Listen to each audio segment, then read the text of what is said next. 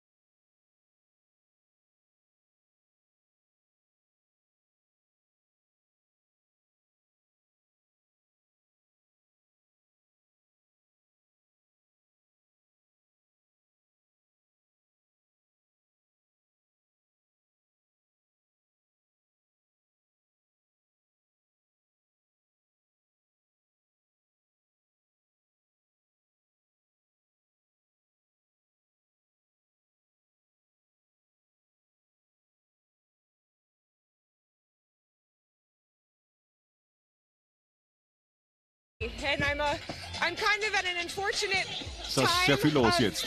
Sehr anstrengend. So I'm like, Ich komme nicht einmal zum Radfahren, was ich immer mache jedes Monat. American downhill skiing star Mikaela Shiffrin now has the most wins of any female skier in history. This morning, Shiffrin won her 83rd World Cup race. This one was in Italy, breaking the record held by Lindsey Vonn. After the race, Shiffrin said it was hard to describe this moment and reaching this triumph in her career, insisting, quote, "It's like there's too much excitement to even feel." Shiffrin is now arguably the greatest female alpine skier ever, the only skier in history to have won a race in all 6 World Cup disciplines. And she's now, if she needs to set another goal, she is now only 4 races away from breaking the all-time record, men's or women's, of 86 World Cup wins. She's a rock star.